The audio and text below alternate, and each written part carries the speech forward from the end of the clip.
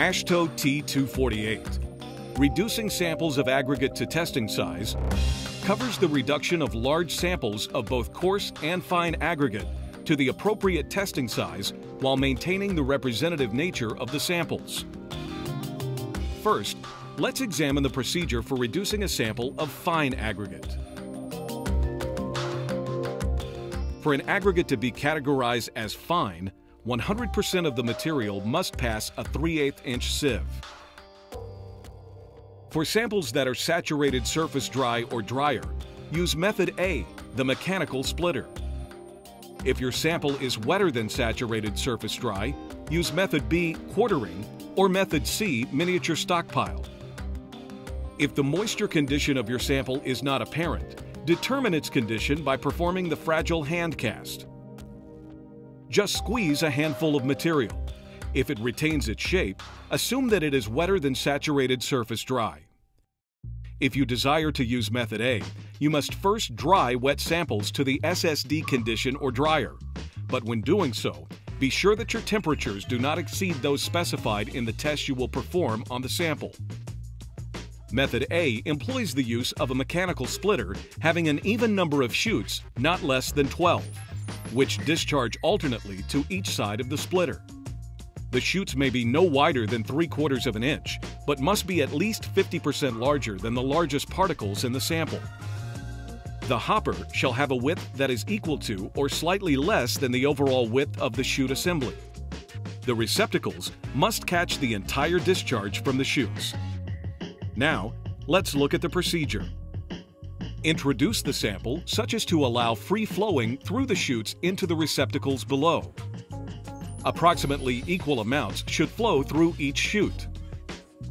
Obtaining a tare weight of your receptacles provides an easy way to check approximate sample masses during the reduction process.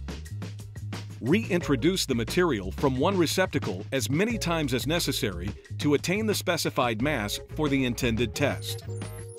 Record the mass of the test sample and any other pertinent information. The remaining material may be saved and further reduced for other tests. Method B employs the use of a hard, clean, level surface or a canvas blanket. It's always a good idea to brush the surface before you begin. Place the sample on a hard, clean, level surface that will not contaminate the sample.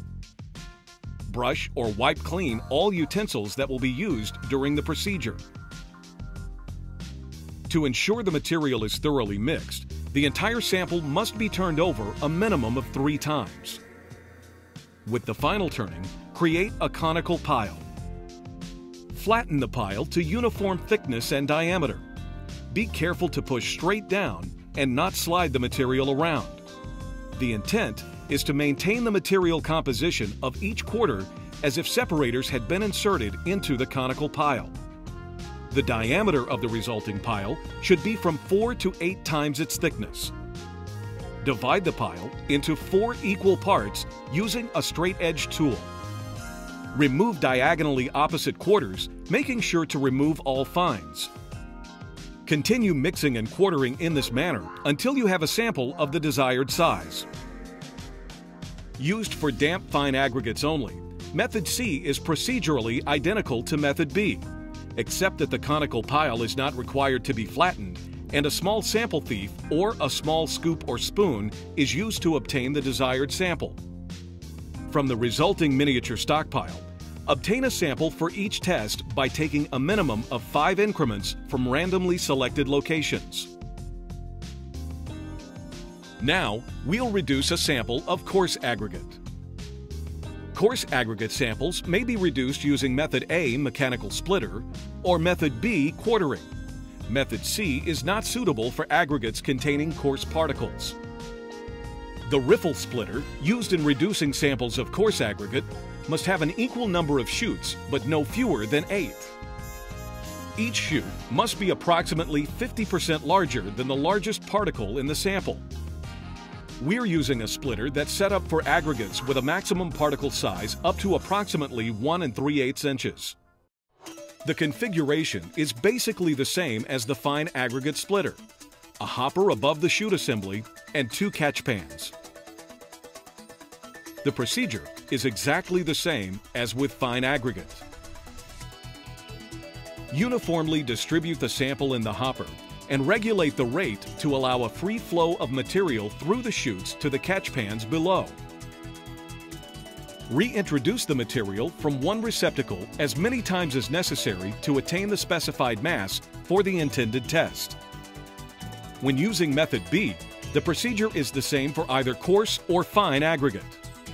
It will be more difficult to flatten a conical pile of aggregate containing coarse particles. Extra care must be taken to maintain the material composition of each quarter as much as possible. Remember, the purpose of this standard is to reduce a field sample to testing size while maintaining the representative nature of the sample. Method A is preferred when applicable. It is important to collect all fines and to avoid any loss or contamination of material. For more details on the most recent specifications, consult the latest AASHTO publication, which may be ordered by calling 202-624-5800 or online at transportation.org.